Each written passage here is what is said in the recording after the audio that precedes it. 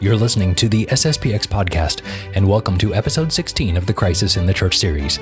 We're happy to welcome back Father Dominique Bourmaud, the pastor of St. Vincent's in Kansas City, and the author of 100 Years of Modernism, to discuss the new theology that gripped the church in the mid-1900s. We'll look at this theology's champion, Henri De Lubac, and the outsized influence he played in moving the hierarchy to accept radical new teachings on the eve of the Second Vatican Council. If you're listening on the podcast, this episode is one best viewed on YouTube, as the corresponding text will be very helpful in your understanding. And if you'd like to learn more about this series we're doing on the crisis in the church, or go back and revisit our previous 15 episodes, or if you want to support this project, please visit sspxpodcast.com/crisis. Now we'll turn to our conversation with Father Bourmaud. Well, Father, welcome back to the Crisis in the Church series, and it is a pleasure to have you again. Last time we were speaking about existentialism. We gave the background, the information about this existentialist philosophy, and today we're going to take it from learning about the philosophy of it into a theological aspect and learning about the new theology that took root in the Catholic Church based on this existentialism. Is that correct? That's correct, exactly, yes. So those two segments here of the Crisis series are really touching on neo-modernism, which spans from maybe the end of the First World War to Vatican II, I would say. So it's a very broad spectrum right now as far as time goes, but there is a certain unity about these people. Existentialism, so I put that, if you want, along also with the personality of Blondel, and he came at the time of the modernism condemned by Pius X. And I want to look at the person of Henri De Lubac in French, Henri De Lubac. How would say that, Henri? Can you tell me the English version? Yeah, I think you said it just fine, Father. Henri De Lubac. You tell me. It's a French name. So, anyways, this typical leader, really, of what has been called la nouvelle théologie, the new theology of Henri De Lubac and his big circle, is going to be our key here today for explaining the theology of neo-modernism. Okay. With this connection with Blondel. With Blondel, they were close friends, and they really had some same ideas about the truth, particularly. Blondel defined truth as the correspondence of the intellect, of the mind, with life. Not so much with the real thing out there, but with life. So truth varies, evolves with life. They want also to reconcile their strange philosophy with faith, of course, but also there's a certain inferiority complex, let's say, between of the man of the cloth, priest or whatever, with the modern skeptical and subjectivist man of the 20th century, especially between war, with the sense of absurd and chaos and whatnot. So the purpose here is really to understand the concepts of neo-modernism. So we'll be looking at the position of De Lubac and his group, especially. And the means for that is really the person himself and his writing. He's been a very extensive writer, and I think he was the main architect, I would say, of the new theology. And quite an important one, because along with Ranner and Congar, I think De Lubac was the leading, one of the leading theologians of the Council of Vatican II. And seen as one of the greatest theologians of the 20th century, he was made a cardinal by his protege, Wojtyla, John Paul II. Okay. So we can go, first of all, if you want, with the question of the friends, or the school of De Lubac. So it's called the Fourvière School.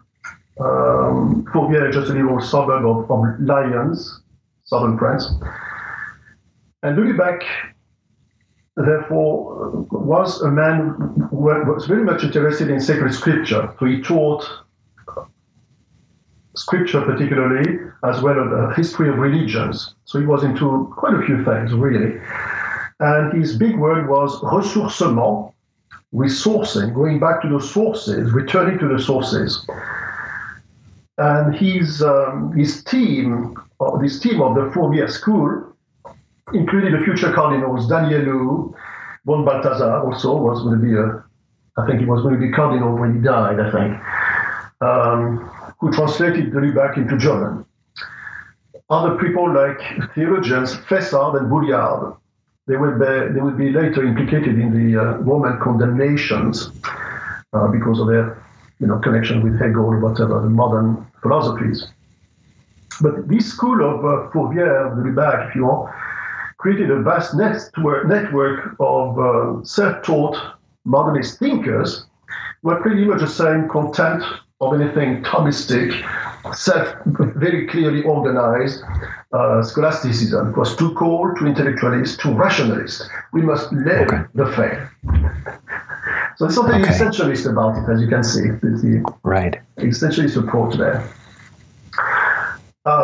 Some problem, or some, the school, I'm looking at the school here, the bigger picture, if you want, of the network of this school of the Lubac.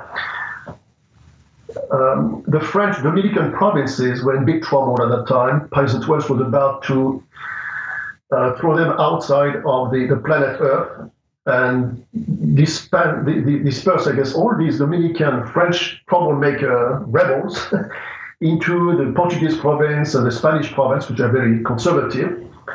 And so Pius XII was about to close those Dominican provinces. Likewise, the Jesuits were not in very good standing with Rome. There were certainly some signs of modernism. And so these Jesuits, who were the superiors of De Lubac, he's a Jesuit himself, I forgot to say that, in fact, preserved him, protected him, even if he was under the close eyes of Rome and quite de facto condemned by Rome in 1946 with his book Supernatural, which was not very good. So he was a prolific writer, tackled all the problems of modern time: communism, Nazism, atheism, and was always trying to win over the heretic, the atheist, to the Catholic camp. And the problem with him was that he didn't have much of a philosophy, of a strong philosophical background. So that's the man we're looking at right now in his group. So when he was doing these writings and when he was, in his prime, was he specifically condemned by Pope Pius XII along with some of the other French Dominicans and some of the Jesuits, or was he seen as an okay guy? Well, he was seen as an okay guy until Surnaturel came up. Really, that's why just after the war, he became very prominent, and obviously he had a network of lots of friends at that time, as you can see. And the Jesuits had protected him quite a bit, but it's really in 46 onwards that things got very, very nasty. I see. So he was not really, Conga was exiled to the Middle East. And not so with De Lubac. So he had to go to Paris, I think, for a little while, but came back to Lyon, Fourvière, very quickly. So he didn't have it too bad, as that goes. And the condemnation came really in 1950, only 4 years later, with Humani Generis. We're going to see that, you see. So he was protected by his friends, might say. So his friends are, he influenced Ranner, the personalist Mounier, we might have spoken of him last time about existentialism. Teilhard de Chardin was a very key person, of course, among the Jesuits. And De Lubac wrote a couple of books, I think, on him, or certainly defended him with his pen. And then the Dominicans, Chenu and Conga, who were, as I said, ringleaders at Vatican II, particularly Conga. So he had high-ranking protectors also with the French cardinals in Lyon, Lyons, and the future popes, Wojtyla and Montini. So he had good friends around. He had made friends among the Protestants. We've heard of Karl Barth, the Thésée movement, Roger Schulz and Max Thurian. These are people who were actually friendly with De Lubac or vice versa. So he shared, I would say, the modernist and liberal ideas along with those movers and shakers of Vatican II that would appear later on. So their ideas of returning to the sources, ressourcement was really a rallying cry for the zeitgeist, the spirit of the world, the aggiornamento. That would be the leitmotif of Vatican II. So if De Lubac therefore set up his 4-year school, his circle, and was becoming very, very known and very prominent in these high-ranking people, he obviously had some enemies also. And I think he was his own enemy. Right. As a young lad, as a young priest or a young seminarian, he plunged himself into the forbidden books. Teilhard de Chardin, of course, but also La Bertollière, Blondel. La Bertollière, for instance, rejected outside authority. It's called extrinsicism. We speak of that authority on the road here. No outside authority to tell me what I have to believe, what I have to accept, or anything. Sounds familiar to you? Yeah, I mean, it sounds fine. Let's go for it. Well, I knew you were deep down a real modernist, methinks. So Blondel also rejected the supernatural. We speak of that when we speak of the new theology there, and rejected the supernatural and rejected also a realistic approach to apologetics. We cannot defend with rational arguments the existence of God, the faith, the motives of credibility. So again, a brilliant mind, but turned upside down because it doesn't have a realist philosophy background. And he was reading all these books and doing all this studying and thinking when he was very young. So his mind was very much bathed in these incorrect ideas. Blondel, Lebat, I can't say that name, but yes, he's in these ideas, in these books, and this is going to form everything that he does from here on out. Yes, and keep in mind he's protected and he's helped, and he has many friends who have got the same ideas, the same purpose in mind, who want to save the world despite themselves. Runner would be the same thing with his anonymous Christian. Teilhard de Chardin says the world is heading towards the omega point, and the whole world is moving, is in progress towards perfection. I don't know, the cosmic Christ nonsense. So those ideas are there. De Lubac picks up the ball and runs with it. Right. So he was protected, but at the time there were people there were cardinals, priests, other theologians who were probably calling him out on this, right? Exactly. Yes, I mentioned here.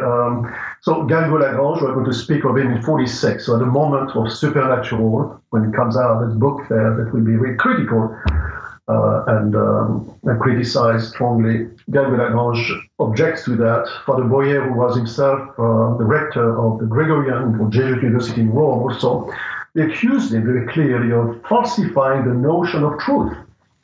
Now, you can play with certain ideas and certain things, but when you change the definition of truth, now we got a big problem in our hands, okay? Right. Cardinal Series speaks of his extensive work also and calls them evasive, because again, they don't have any principle to back it up, sound principle of philosophy. And then Pius XII calls upon the cardinals of Lyons and says, I don't trust this guy. He speaks of the duplicity of De Lubac. Quote, an interesting quote here. The problem with him, De Lubac, is that you never know if what he says or writes corresponds to what he thinks. Wow. So that's the typical modernist for you, who is not only a heretic, but also is doubled up with a traitor and just covers up his tracks. Wow. Teilhard de Chardin, at least, was clear. You knew the guy was completely off the planet. I don't know which planet he lived in, and but had no qualms about saying what he was saying very openly. But it's a bit different. Right. You almost have more respect for someone for just being honest, even if they're way off the rails and wrong.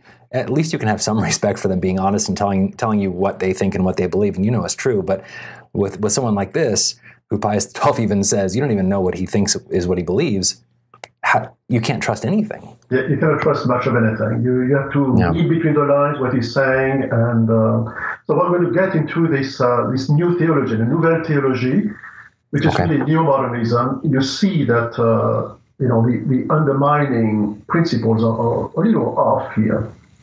So Nouvelle Theology, again, De Lubac is essentially, I would say, an exegete. He's trying to study the scriptures and wrote extensively on the matter.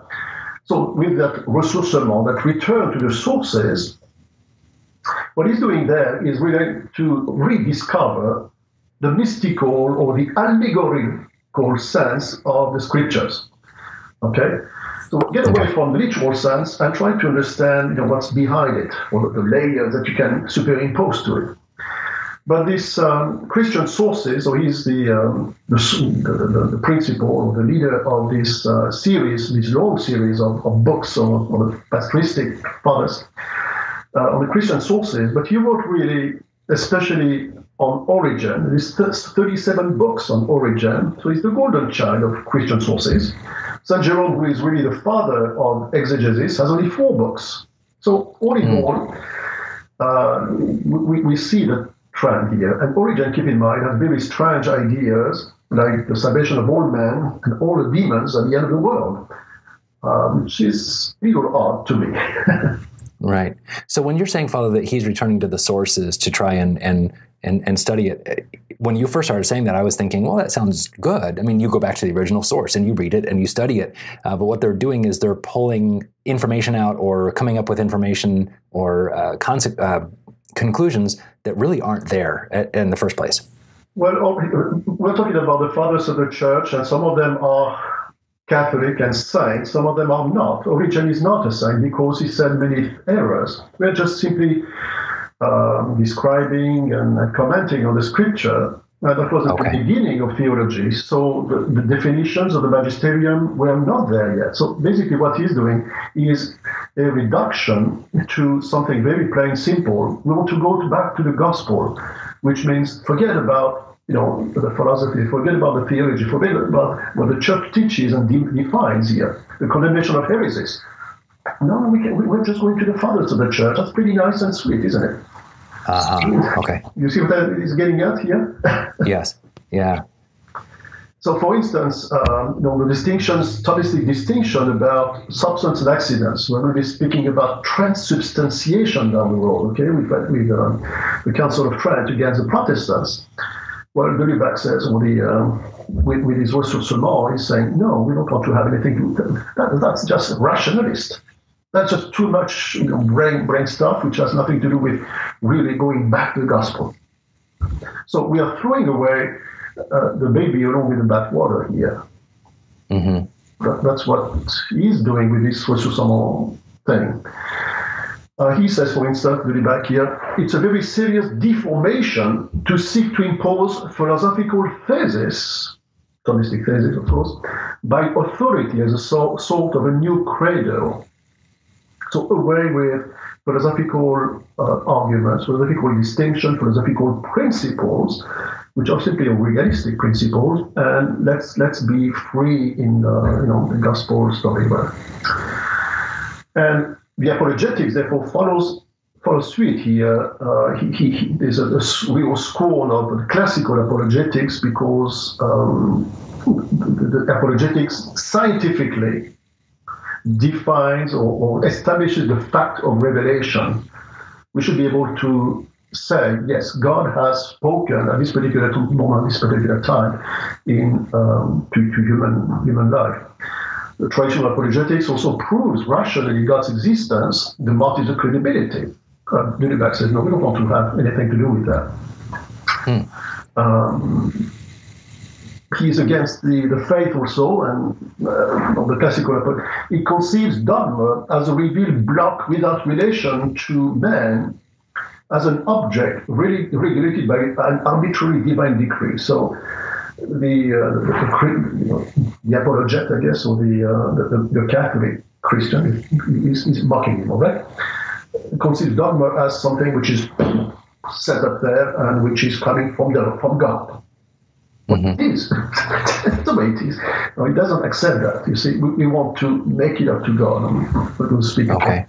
Revelation is Christ alive for him. It's a bit different. Right. And so that scorn of extrinsicism, any superior authority which tells me what I have to do, what I have to accept, what I have to believe, I don't want anything of that, says De Lubac. The church must not be shut away into a juridical and official straitjacket. So another quote interesting from De Lubac here: nothing is less in conformity with the truth than the extrinsicist, the outside doctrines which only maintain in the church a unity of constraint, only through visible transmission and visible authority. So we don't want to accept something which is imposed on us. Quote, they transform the obedience of the faith into a faith of pure obedience. A beautiful statement, and De Lubac can write. They transform obedience of the faith into a faith of pure obedience.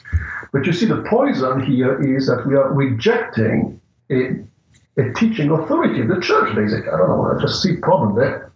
Right. So his big concern here, to take his side, so to speak, for a minute, is that people are just blindly following these arbitrary rules of the church that the church has put forth. I guess he's sort of seeing the church the way that you and I would see someone who's a Jansenist, being overly scrupulous, overly careful. And he sees the entire Catholic Church as that way, and he says we need to get back to the very beginning. Let's go back. Let's reread Scripture, get some better understanding out of it, because the church has just become too authoritarian. Too authoritarian, maybe too much, the Talmud or the letter and not the spirit. I'm sure you've seen that vision of things. Get away from this Pharisaical straitjacket and be a little more free and just think your faith, but along with Christ alive. So. There's an aspect here of relativism which comes along in the next point here. I want to talk about revelation, the revelation with Christ. So the revelation with, then we speak particularly of tradition of De Lubac, which is a key thing for him too. So what's revelation? For De Lubac, revelation is not so much a message which we need to pass on as is, to somebody else. No, it's the living Christ, the mystery of Christ.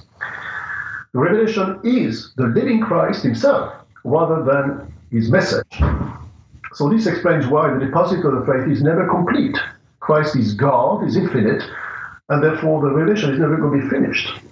So yesterday, he says here, another interesting quote of De Lubac on the revelation of Christ here, on the mystery of Christ.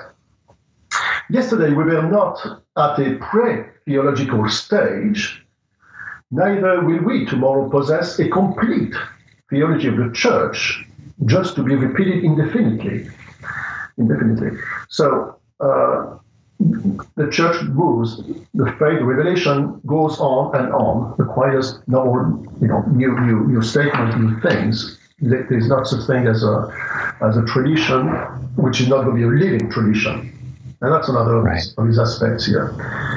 The tradition for him is not part of the revelation. He's against the idea of the two sources of revelation, which are completely traditional position, tradition and the scripture, the oral and the written revelation from God. He doesn't accept that as is, and thus crept into Dei Verbum, the decree of Vatican II, a little bit too.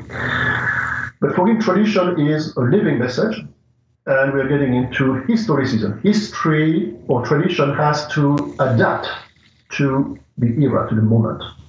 There's an existentialist aspect of things here, as you can see. And we can see this connection, I'm sorry, Father, we can see this connection already starting to form here when we were learning about existentialism last week. There's never anything static. There's always something that's changing. The truth is never truth. It is always will be truth, if I'm remembering kind of what you were saying properly. Yeah, exactly that. Exactly the idea of moving along and never really being exactly the same, and contradiction won't be too much of a problem for the modernist. And then they say that De Lubac also has touches that very strange line here very quickly. Tradition for him is not inert conservation, not passing on unchangeable truths. Tradition is reference, creativity. It's, quote from him again, a concrete and living entity which updates itself according to the needs of each age. Okay? I need to be in union with our Lord. Now I need the Sacred Heart. Now I need the Holy Eucharist. Okay, great, wonderful. But and it varies for him, and just we just lose one and we get something else. Very interesting. Progress, change, according to the needs. Right. The human, I guess, individual aspect is important here for him. Scripture, which is another part of the revelation, of course. So he is behind the movement of spiritual exegesis, the return to the sources, but also the return to the allegorical and scriptural and spiritual or mystical sense. But the spiritual exegesis for him is really an offspring of subjectivism or really of existentialism. It's superimposed to the literal sense. So, the sacred scripture says one thing, okay, that means this, but I'm going to read it now and reread it and have other people read it and add up their own ideas on the text, which is really growing and running by itself with its own legs now.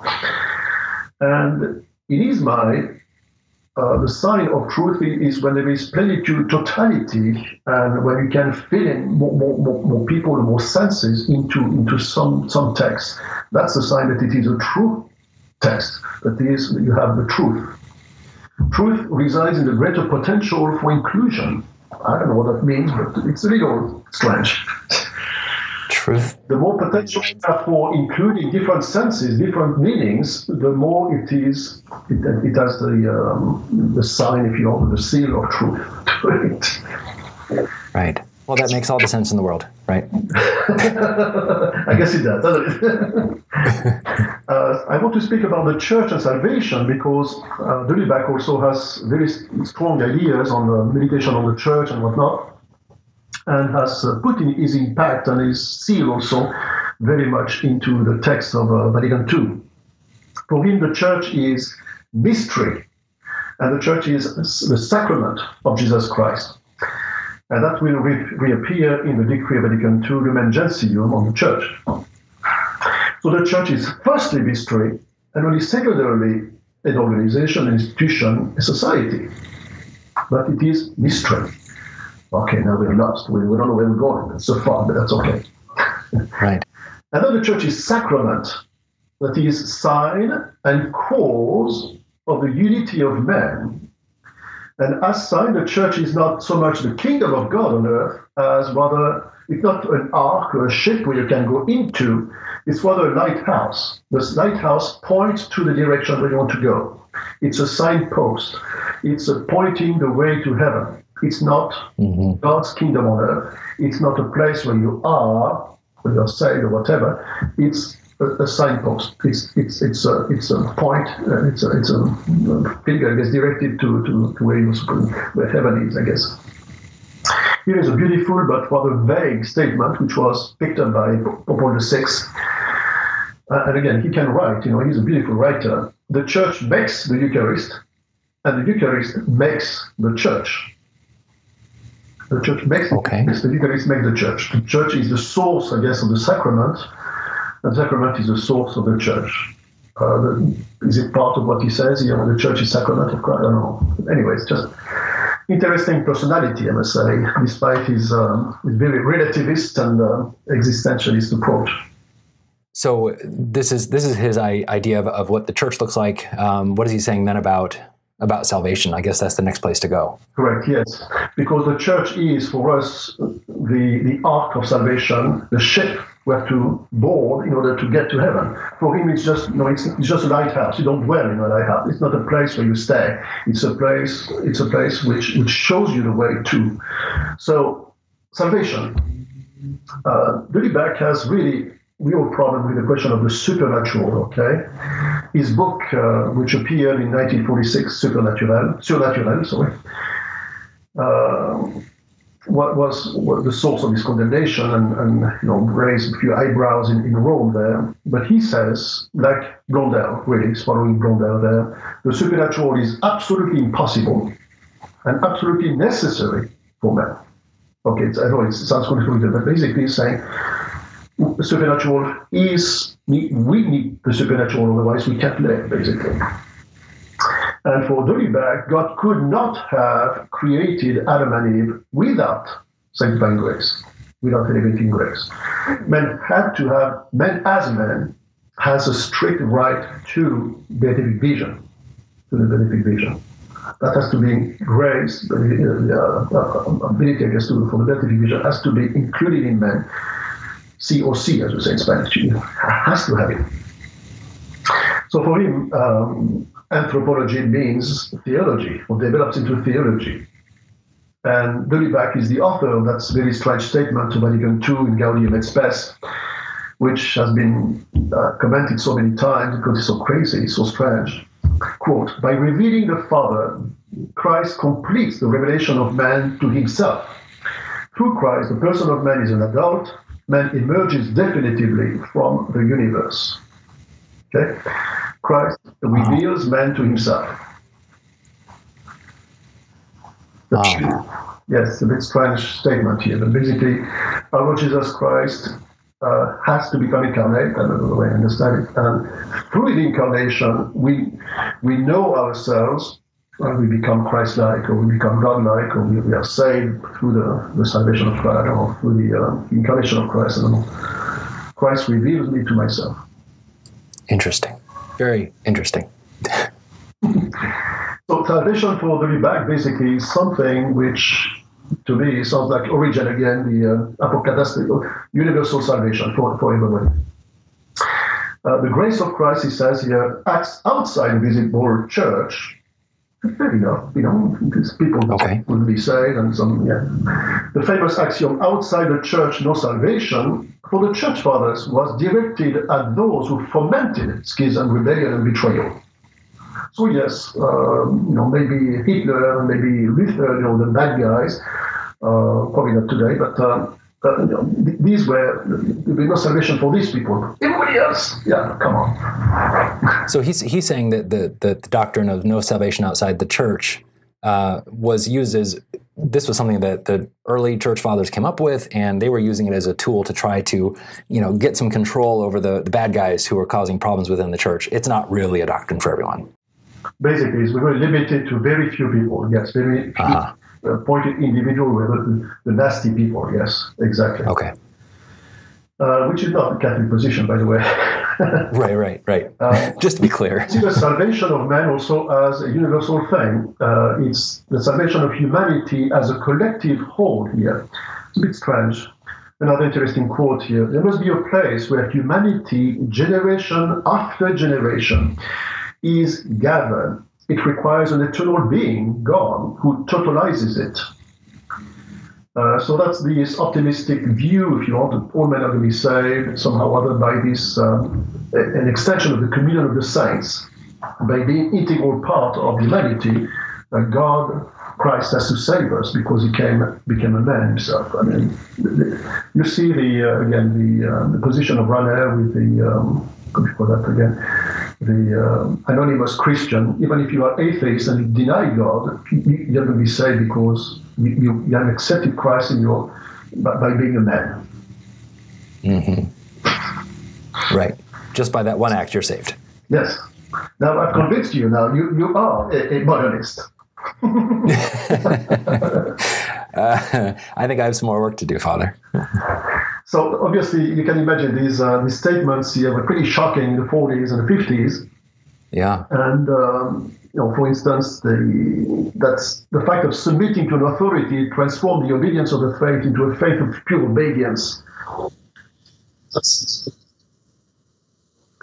This seems very modernist, really, already. The supernatural, absolutely impossible and absolutely necessary for man.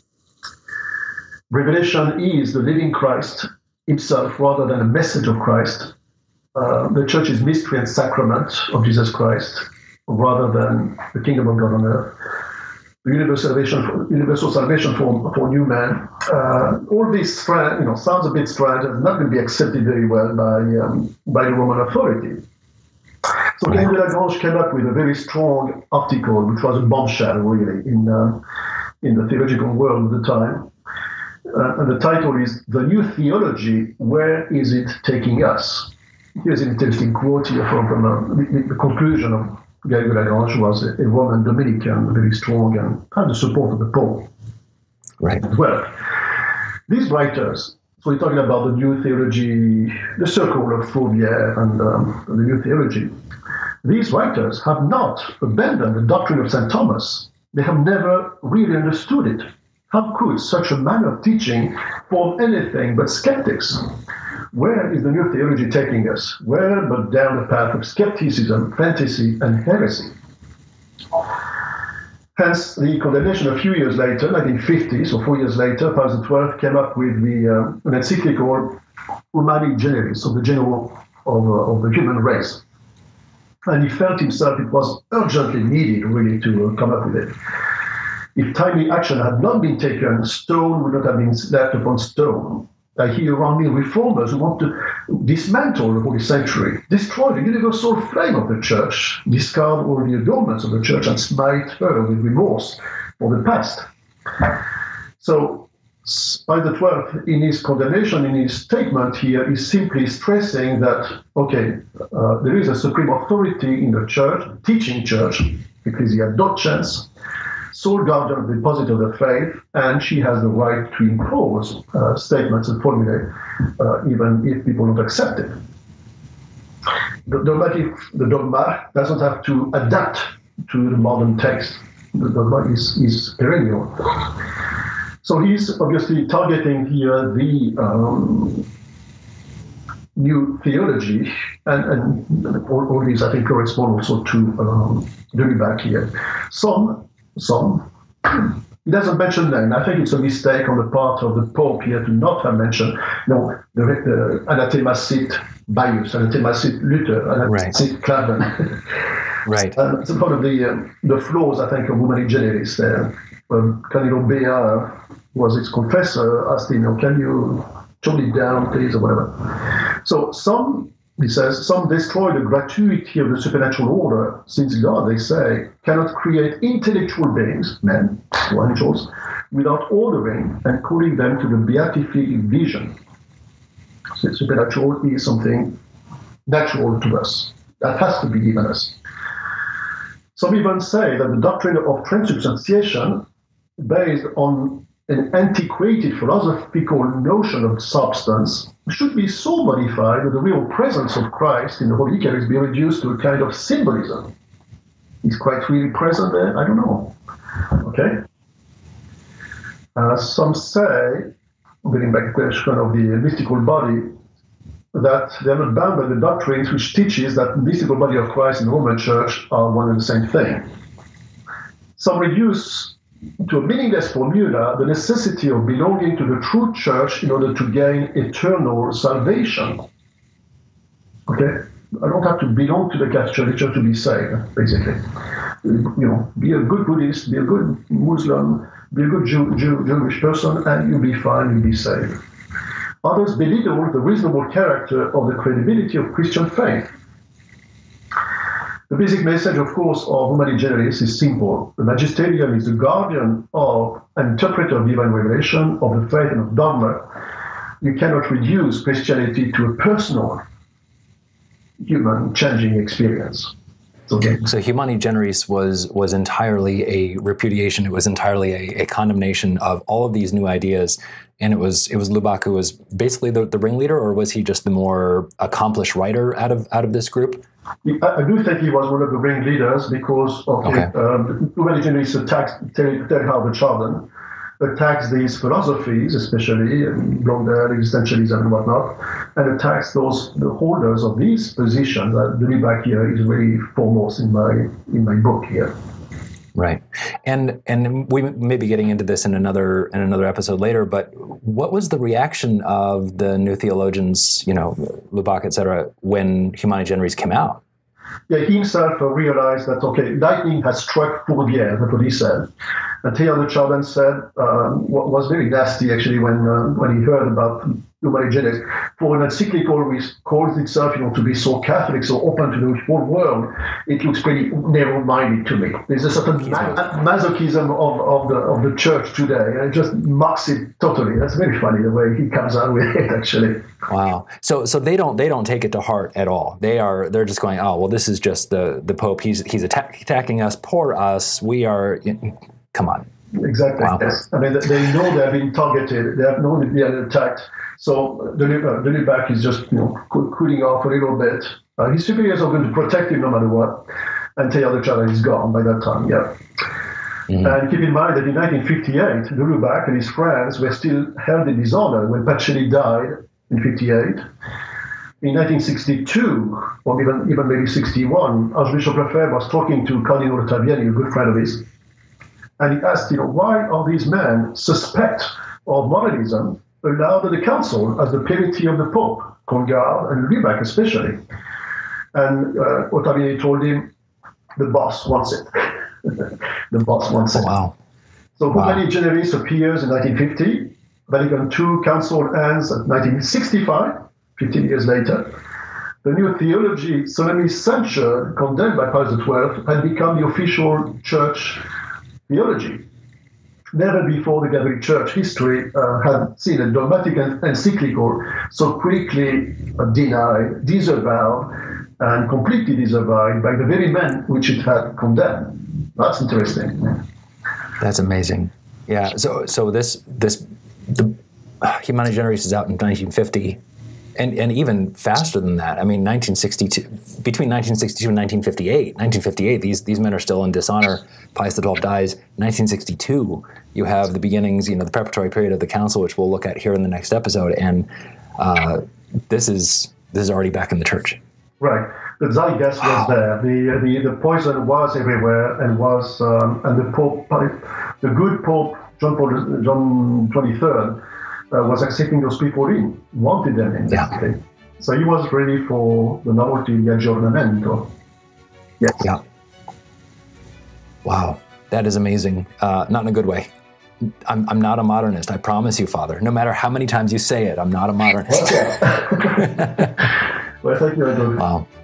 Well, that was fascinating. Thank you very much, Father. I appreciate it, and I look forward to talking with you again here in another episode soon. Thank you. God bless. All right. Very good. Thank you. Thank you for listening to and watching episode 16 of our Crisis in the Church series here on the SSPX podcast.